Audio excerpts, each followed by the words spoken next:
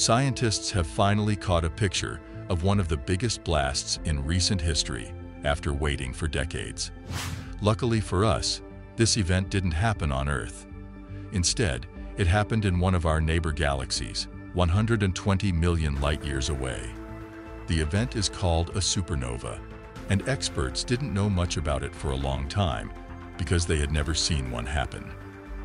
That all changed not long ago when they saw the first supernova explosion, which was both historic and truly amazing. Therefore, what did scientists see when they saw this one-of-a-kind event? How big did it get? This is more important. How could a supernova explosion affect Earth? A supernova is the explosion of a star that has reached the end of its life. Supernovae are very strong events that can light up whole galaxies and give off more energy in a second than our Sun will make in its whole life. But supernovae are more than just explosions.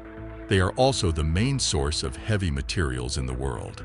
NASA says that supernovae are the biggest blasts that can happen in space. People have been studying these stellar events for many generations. In fact, civilizations knew about supernovae long before the telescope was invented. Chinese scientists found RCW 86, the oldest known supernova, in the year 185 AD. NASA thinks that for 8 months, people on Earth could see the supernova in the night sky. The Encyclopedia Britannica says that before the early 1600s, only 7 supernovae had been seen. In fact, scientists Walter Bode and Fritz Zwicky didn't come up with the word supernova until the 1930s, when they saw a blast in the Andromeda galaxy. When supernovae happen, they send debris and gas into space. People have seen these things, but they were only seen after the explosion. That changed in the summer of 2020. In its last days, scientists were able to see the full life cycle of a red supergiant for the first time. They even saw its huge explosion as it turned into a supernova. A group of scientists from Northwestern University and the University of California, Berkeley, used the Pan-STARRS telescope on top of Maui, Hawaii's Haleakala volcano, to make this amazing find. They wanted to learn more about 2 kinds of supernovae. Type 1 supernovas happen when a star gathers matter from nearby stars until a nuclear reaction goes out of control and starts a supernova. Type 2 supernovas happen when a star runs out of nuclear fuel and falls apart because of its own weight. The team found the massive dying star because it was giving off so much light while they were looking at a certain part of the sky. They quickly realized they had found something very important: an unstable star that was about to explode. This red supergiant star was much bigger than anything that had been seen before. The group found that it was about 120 million light-years away in a galaxy called NGC 5731 and had about 10 times the mass of the Sun.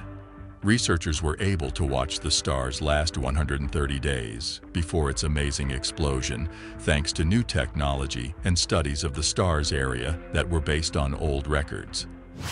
Researchers were able to see the last few months of a star's life and its ultimate explosion, which was a big deal. The researchers paid close attention to the star's immediate surroundings, watching how it acted in its last days, and the specifics of how the supernova happened. Astronomers now have a much better understanding of what happens before a supernova, a cosmic event that has long been a mystery, thanks to a find that shows the whole life cycle of a star, from its dying stages to its explosive end. Because of the information this amazing event gave them, scientists were especially interested in what the star did in the 4 months before it exploded. During this time, they realized that the area was giving off more light. Before this supernova, called SN 2020 TLF, there was no evidence that red supergiants behave differently before they explode. However, this supernova showed that some of these stars may do show warning signs before they explode. Astronomers said it looked like they were watching a time bomb go off. The study's lead author, Jacobson Galan, a National Science Foundation graduate research fellow at the University of California, Berkeley, was shocked by what they saw. He said, "This is a big step forward in our knowledge of what huge stars do right before they die." In a normal Type 2 supernova, it has never been possible to directly see action before a supernova in a red supergiant star. It was the first time we saw a red supergiant star blow up. Even though seeing the supernova was a beautiful event, the team saw more than just the huge explosion that meant the star was dying. Scientists kept an eye on the supernova after it went off and learned more about how red supergiants behave, which called into question old ideas about how these stars change before they explode. Before this finding, all red supergiants that had been seen before they exploded were pretty quiet, with no signs of eruptions or large amounts of energy being released. However, the discovery of bright radiation coming from a red supergiant in the year before it exploded shows that at least some of these stars go through major changes in their internal structure that cause gas to be thrown out just before they explode. Scientists will learn a lot from seeing this first supernova, but it also brings up a lot of questions that need to be answered. Jacobson-Gallon talked about how this supernova opens up new study areas. He said, "I am most excited by all the new unknowns that this discovery has opened up.